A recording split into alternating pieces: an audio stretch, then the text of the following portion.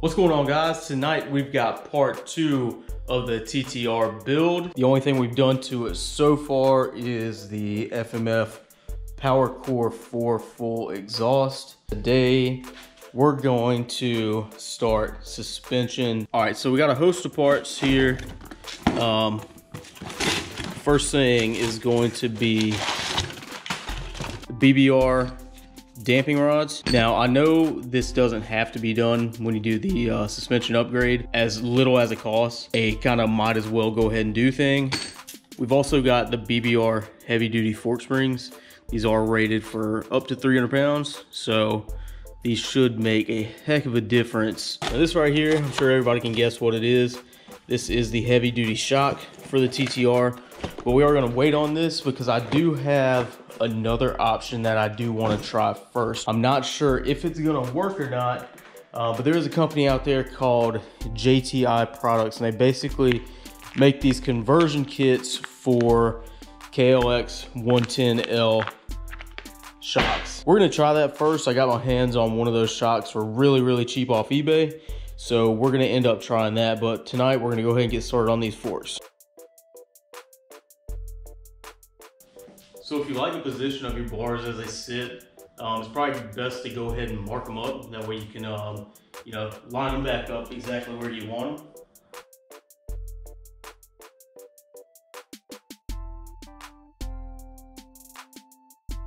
All right, so once you get the handlebars taken down, basically you're just gonna pop this rubber grommet off, and there's gonna be a C-clip that's holding this seal in this in the fork. You're gonna push down on the spring and relieve that tension, and the idea is to pop that C-clip out. Now, what you gotta be careful of, and keep in mind that this spring is gonna be loaded when you push it down, so you don't want the top of this fork coming up.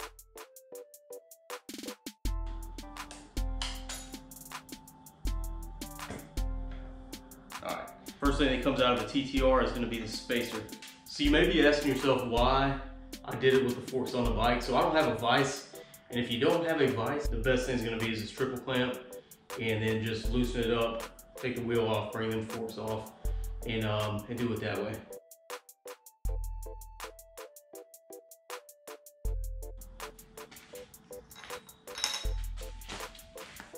So if you're doing it this way, once you have the top caps out and have everything on the internals exposed, then you can go ahead and get this front wheel off and take these forks out.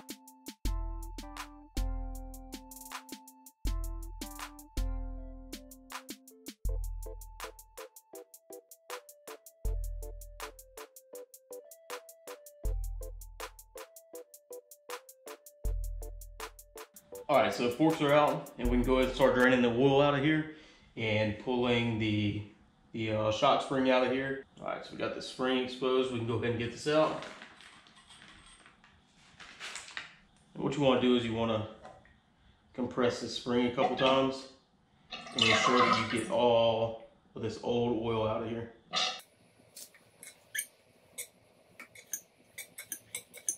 So sitting on top of the spring, you've also got this washer right here. TTRs have that spacer that we first pulled out. So this ring is gonna go between the shock and that spacer. Rule of thumb with springs and shocks are gonna be the more coils, the better. You've got about double the coils on this BBR spring, obviously a lot stiffer. All right, so we got the first shock drained, and we're gonna go ahead and drain the second one as well. For the last step here, gotta get these damping rods out. So I'm not sure how difficult it's gonna be to get these out, especially without a vise, but we're gonna try it. Once you break the damping rod loose, it should just screw out pretty easy. All right, so once you get this damping rod out, basically you'll see the damping rod itself and this spring here. You will have to reuse this spring, so just keep that in mind. Once you have damping rod out though, you can pull the fork tube all the way out, drain any more oil that you have in there. All right, so the BBR damping rods obviously are a heck of a lot bigger. They're a lot stronger, and what you'll see is this bike raised up by about a good 1.5 to 2 inches. So to get this thing put back on, basically you're going to put the fork tube back into the shock, and you are going to put the damping rods back in. If you jiggle the screw down at the bottom, you can feel when the damping rod is back mounted, and you should be able to start threading it on. And one way you can check is to make sure that that screw won't pull out any. As long as you got that little bit of pressure there, then you can just kind of pull the fork tube, begin to tighten it back on. All right, so once you got the damping rod in, go ahead and install your fork spring. We'll see it right here at the top. Don't forget to install your washer.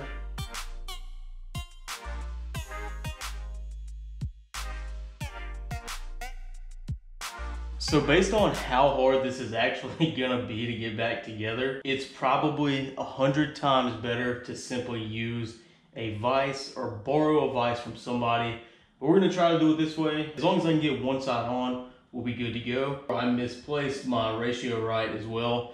So I'm gonna show you something that I honestly don't recommend anybody else doing. So basically you saw me draining the oil earlier into this Deer Park bottle. What I've done is grabbed a third Deer Park bottle and measured it to the exact same height as well. Full disclosure, I don't recommend anybody doing it this way, but if you do, make sure to use a completely dry bottle and make sure there's no dents or anything in the bottle so your volume is correct.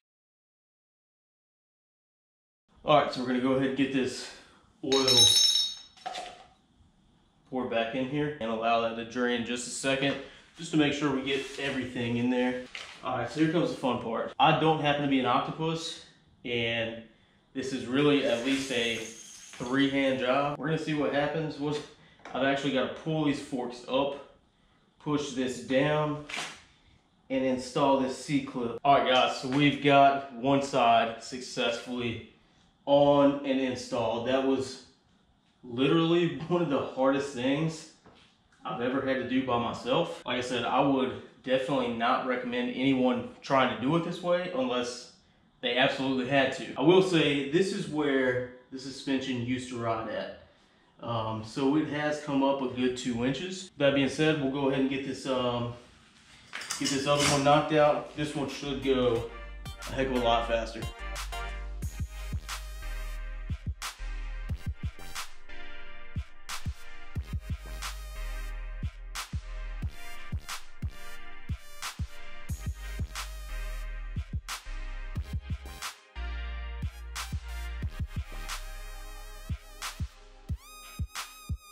All right, so this right fork came together really easy. I can only imagine how easy of a job this would be if you had a bench vise. All right, so I'm thinking this one's gonna have to be a lot easier to get back on. Could be wrong though.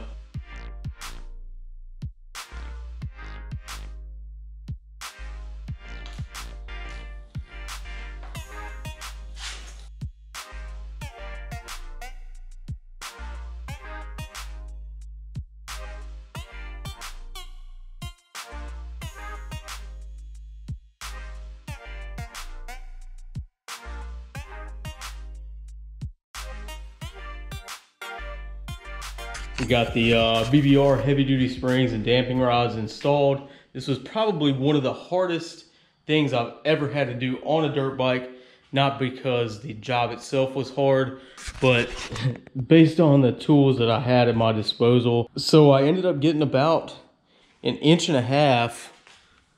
of height out of those damping rods. So that's gonna make a significant difference. The spring rate is also a hell of a lot better too. Now when I get that KLX110L shock put on, that's also gonna drop this rear wheel down about 2 inches as well. All right guys, thank you so much for tuning in. Don't forget to like, comment, subscribe to the channel. We got a lot of stuff coming, Mason is starting to really ride a lot now. We've also got Gator right here and this gooseneck trailer that we've gotten a lot of requests on. This is something that I custom built myself. And if you want to see more videos on that, then we can get to posting those too. For the most part, a lot of these videos are going to be me, Madeline, Mason, even Elise out here riding. So we'll catch you in the next one. Thank you so much for watching, and we'll see you next time.